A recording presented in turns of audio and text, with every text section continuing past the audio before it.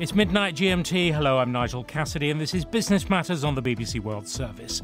Coming soon, the UK, the US, Iran and OPEC, how oil traders are reading the seizure of a large crude carrier ostensibly on a sanctions-busting passage to Syria. You see in this sort of case why and how really the US is exerting its pressure on the oil market, via its diplomacy and via its own output, which is now at a record high. The US creates nearly 250,000 more jobs, but is it such good news for markets fixated on falling interest rates?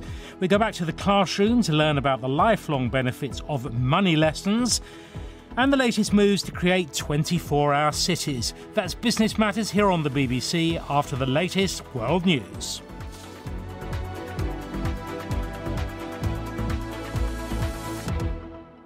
Christine, we've got this massive London Pride parade this weekend here in London. They say it is the biggest gay pride parade ever. And you've just had your own in New York, I think, and in many cities last week.